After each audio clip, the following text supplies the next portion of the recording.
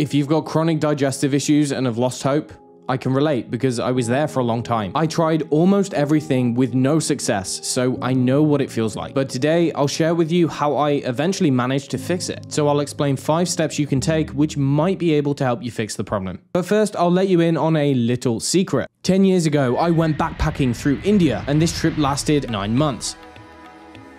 You might have heard the term Delhi belly, and I was one of the unfortunate guys who had it basically for the whole time I was there. I developed giardia at one point, which was really nasty, and probably multiple other gut infections. And even then, after I arrived back into the UK, my symptoms still persisted. And although it improved slightly, I was left with some pretty severe digestive issues. After some investigation, I was eventually diagnosed with a condition called small intestinal bacterial overgrowth. This is very similar to IBS. So over time, I developed strategies to deal with this. One of those was the ketogenic diet, but whenever I went off the diet, my symptoms would return. So I hadn't fixed the problem, I was just managing the symptoms. Over the following years, I tried many different approaches, which you can see on the right-hand side of the screen. Unfortunately, none of them worked until I addressed or fixed the underlying root cause. I then started applying these principles in hundreds of other clients, and they also saw benefits as well. So now let's get into what you can actually do about it. Despite what a lot of people might tell you, I do not advise that you willy-nilly go about killing off gut microbes. I tried to do this, I was stuck in a cycle of trying multiple different herbs and antibiotics and things like that, and it didn't work.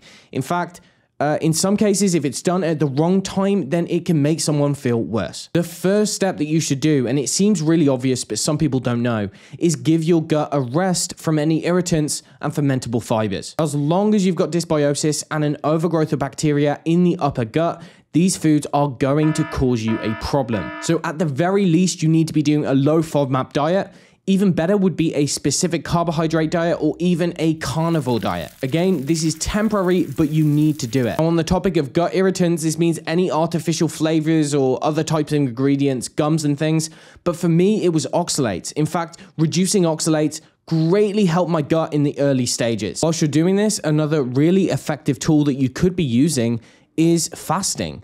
This means going 12, 14, or even 16 hours every day, completely in a fasted state. The reason for this is because the gut, when it's not busy digesting food, it's actually getting to work repairing and clearing out waste. We have something called the migrating motor complex. This only kicks into gear when you're not digesting food.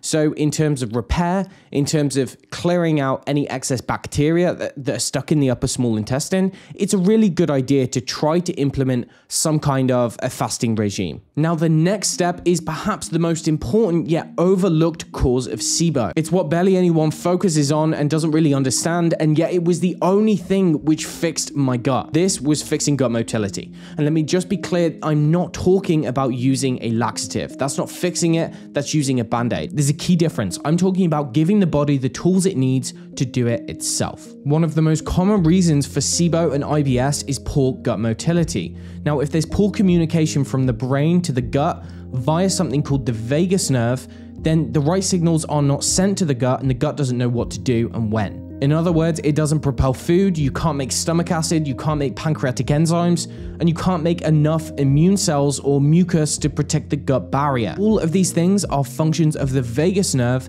which is a component of the parasympathetic nervous system. So for the gut to work, the vagus nerve needs to work. In this way, SIBO is a symptom of autonomic nervous system imbalance. If you have sympathetic overdrive and you don't have enough parasympathetic activity, then you are not going to fix your gut problems. Like, simple. You will not fix them. So if you think this might apply to you, then a really good way to measure this is by looking at a metric called heart rate variability. Fortunately, this is something which is available on most of the health tracking devices which are sold today. Back when I had severe IBS, I was using the Oura Ring and my HRV was in the low 20s, which is pretty terrible. The only way I fixed my gut was getting my HRV up into the late 50s and 60s. This was basically a way of knowing that my body could get into parasympathetic mode much better than it previously could. So you might be wondering, how do you actually do this? Well, avoiding stress is pretty obvious. Basic relaxation or breathing exercises can also really help in the long term, along with meditation. Likewise, regular cardiovascular exercise can also help, but I know that's not available to everyone. Now, perhaps the most important determinant is maintaining a robust circadian rhythm, so this should really be top priority. But another reason for low HRV, and this was applicable in my case since I was doing all that stuff already, was nutritional deficiencies. I used 2 nutrients in particular which both activate the vagus nerve by increasing the levels of the neurotransmitter acetylcholine. The number 1 top priority is thiamine, otherwise known as vitamin B1. It was known as early as the 1940s that one of the first signs of a nutritional deficiency of thiamine were SIBO related symptoms, so bloating, gas, constipation, acid reflux, etc. From a clinical perspective, the best form is TTFD. However, another form called benfotiamine or sulbutamine can also be effective for some people. The next nutrient is a precursor for acetylcholine, and this is called CDB-choline, or you could use another form called alpha GPC. Much later on, I started using a third nutrient, which I also found useful, is called vitamin B5 or pantothenic acid. It works in a similar way to the former 2, and there is some Japanese research which shows it directly acts on the gut to increase propulsion and digestive secretion. In many cases, these 3 nutrients alone will be enough to fix SIBO. You might be surprised because you probably never heard of them.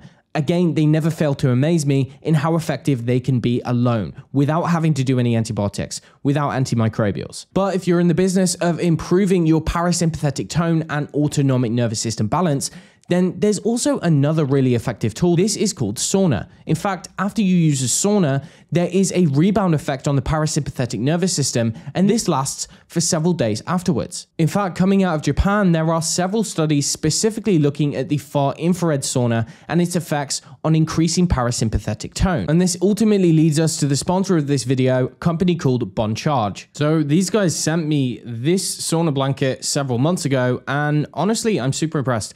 I've been using it like almost every single day. In this context specifically, the aim is to improve parasympathetic nervous system, improve the vagus nerve. Well, research actually shows that regular sauna can do this, and not many things can do that. So this is awesome. On top of that, you also get the benefit of detoxing stuff through the skin, which takes a bit of the burden off of the liver. And if you have problems making bile or anything like that, then ultimately anything which helps the liver do its job is going to be beneficial for digestion and ultimately detoxification. Secondly, what I also like about this thing is that it's low EMF. And so that's one of the issues when you get portable saunas. Usually they outgas a bunch of chemicals, which this doesn't as well, but they also really high EMF. So as you know, I don't really do promotions for other companies, but I really like this one and I like this product. So that's why I'm doing it. If you want to grab one of these, you can actually get a 15% discount using the link in the description below and the discount code EON. So EON, click the link below and you get 15% off. So it's awesome. However, if these recommendations do not work, then you're going to need to take it one step further. And in that case, you're going to really want to focus on improving digestive output, because one of the main drivers of SIBO in the first place is when your stomach can't make enough stomach acid, for instance. That has an antimicrobial effect. Or if you're not making enough bile, or if your bile flow is sluggish, bile also has an antimicrobial effect as well. So you're going to want to at least give some temporary support to these organs. So some basic recommendations are trying apple cider vinegar. This is really good for laying the foundations for digestion in the stomach. You take a tablespoon with a small shot glass of water 5 minutes before a meal. If it's really bad, you definitely have low stomach acid, then you can try betaine HCl. This should only be temporary, but it should come in handy, particularly for the next stage. Another suggestion is digestive bitters. There are lots of different options available. Taking this 5 minutes before a meal as well. These prep the entire digestive system, not only the stomach, but also give the input to the liver and the gallbladder to start making and releasing bile into the upper small intestine. I personally didn't need these, but I found that many people do benefit from pancreatic enzymes. And if someone has sluggish liver or a sluggish gallbladder, then taking some kind of bile support is also going to be necessary. This can be TUDCA or it can be bile salts such as ox bile. So at this point, I'm going to assume that you are on a semi-restrictive diet at least. You are doing the things that you can to improve the parasympathetic nervous system and trying to improve HRV. You are also supporting your digestion in every way possible, and yet you're still noticing symptoms. Chances are you do have residual overgrowth. It can be persistent, And it is at this point and this point only that you would then focus on using some kind of an antimicrobial therapy. Let me be clear, I am not going to explain detailed protocols on how to do this. There are countless examples online, they do it much better than I can, and I will link to several examples in the description below. What I will say is this: there is no cookie cutter approach. What that means is that depending on the type of overgrowth, it will determine the type of antimicrobial supplement that you are using. I'll give you an example: if it's hydrogen dominant, if it's hydrogen sulfide dominant, or if it's methane dominant, they're all going to respond to different things. Another thing which can be indispensable in this journey is leveraging the power of bacteria to do the job for you. There are some beneficial probiotics which make their own antibiotic substances. These are way more powerful than any of the herbs that you're going to give. So ultimately, if you can use the right types of bacteria in the right setting, these can do wonders for clearing an overgrowth in the upper small intestine. An extremely useful spore-based probiotic that I found very helpful was Bacillus coagulans, although I know many of the Bacillus spores can also be helpful. Another potentially useful addition which I've been using in other clients in recent years is Lactobacillus reuteri yogurt. But suffice to say, if you're going to try the probiotics, then you're going to want to take them away from any kind of antimicrobial therapy that you're doing. Whether that's antimicrobial herbs or antibiotics, try and take them away, so a couple of hours on either side. So now at this stage, let's say that you've identified some kind of a protocol, you've initiated it, maybe you've done a month of antimicrobials, and you should ideally be relatively symptom-free at this point. Now, in that case, what you're going to want to do is start giving the gut the right materials to repair and heal itself. So for this, I like to recommend a good quality colostrum. If you can't tolerate dairy, then here is where serum-derived immunoglobulin can come in very handy. The dose would be 2 to 3 grams per day if possible. Secondly, butyrate, which is a short-chain fatty acid. You can use either sodium butyrate, calcium magnesium butyrate, or alternatively, there is another more bioavailable form called tributyrin. The dose of standard butyric acid is anywhere from 1 to 3 grams per day. Now, you can also obtain this from butter. However, I would caution against doing that if you have problems digesting fat, given the fact that to reach an effective dose, you need about 100 grams of butter per day. And last but not least, there is another very interesting molecule called lactoferrin, and it can be used in a dose between 200 and 400 milligrams per day. Together, this combination of nutrients can very much help to clear any residual inflammation and get rid of unwanted debris from the upper gut. Now, if you're one of the few people who this did not work for, then chances are you have not identified the root cause. You have some kind of an autonomic nervous system dysfunction perhaps,